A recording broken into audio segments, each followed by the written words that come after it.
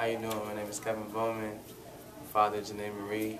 I'm here right now at Head Start talking to y'all about how beneficial Head Start has been for myself and for my daughter. Since she's been attending the Head Start, she's learning, different languages besides just English. She speaks a little Spanish on the side, and it's helped me as far as like the time frame. It's very convenient for myself. I'm able to, go to work, get my stuff done, and pick her back up, and so forth. I look at Head Start as an opportunity for the outside community. They're very reliable.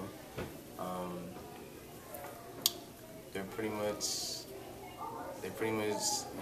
take care of your child, your kids, and everything is real good in this facility. So yeah, that's my opinion about Head Start.